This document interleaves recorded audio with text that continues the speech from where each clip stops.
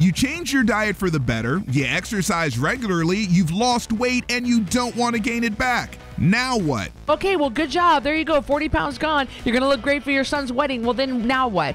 Now what is right? Christy Nickel, nutritionist and author of the Code Red Revolution, says there are 3 things you need to do once you shed those pounds. For starters, the work doesn't stop with your goals.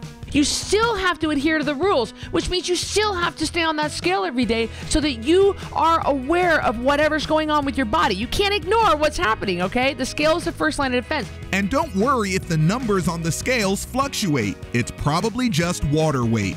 But you still have to drink your water every day because you've got to be properly hydrated for the rest of your life. Just for good overall health, you need to keep drinking your water. Plus, H2O helps stop the dreaded sugar cravings. When you stay properly hydrated, you can make good, proper decisions. Next, you gotta know your emotional triggers. A big chunk of what I spend my time on with Code Red is the mental aspect of weight loss. What's causing you to walk like a zombie into the kitchen, open up that fridge, and binge eat? For example, one of my triggers is taxes. I get to a 10 out of 10 stress levels. Once you know your triggers, you can ask for help by having someone you trust hold you accountable to avoid unhealthy habits. And that way you don't keep repeating that cycle. Finally, if you lost some weight and want to keep it off, remember it's a lifestyle, not a diet. The thing you need to remember, the thing you need to wrap your head around is you ain't never going back to your old rules. People typically think of a diet as a fix to a temporary problem that'll be over soon and they can go back to eating what they want. If you're just drinking 3 shakes a day until you lose that weight before your wedding, yeah, when you go back to real food, it's going to come back on. The lifestyle change comes when you toss the word temporary into the garbage. Once they understand the nature of the trap, they don't want to repeat those behaviors because they realize that that's what's causing the problems. Change your mind, change your body,